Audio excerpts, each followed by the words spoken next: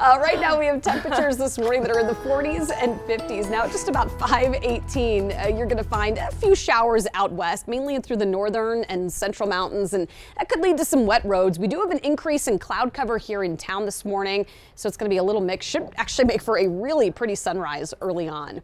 We will see a few more afternoon storms pop up today. We saw it yesterday. There's going to be a slightly better chance for some, it looks like stronger storms. I'll show you that in just a minute. But temperature-wise, 70s today, 60s tomorrow. We are tracking a better chance for some rain on Wednesday, more widespread showers tomorrow. Right now you can see that cloud cover right over downtown Denver again.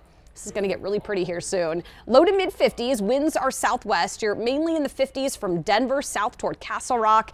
Warm on the west side of town. Arvada and Lakewood both at 56 right now, and more 40s than 30s up and through the foothills. When you look at our risk of severe weather here in the darker green, that's a marginal risk for likely some larger hail and damaging winds. That would be the biggest threat with a few of these storms today.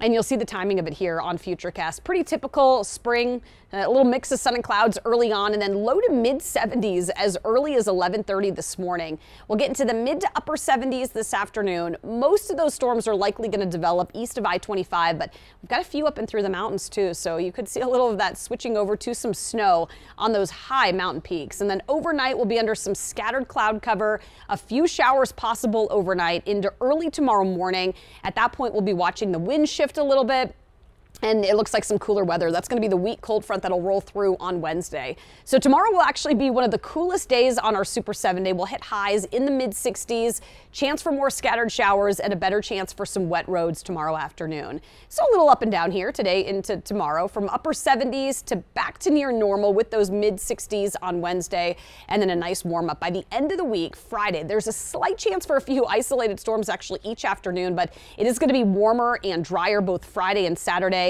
Highs will be at right around 80 degrees both days. Look at some of these overnight lows, again 40s and 50s. So I am safe. Well, you can't always say perfectly safe, but I am thinking, Jace, this weekend is when I'm going to get everything in the ground and planted. Oh yeah, good. Then you just got to worry about the hail. That's right. That's right. That's what buckets are for.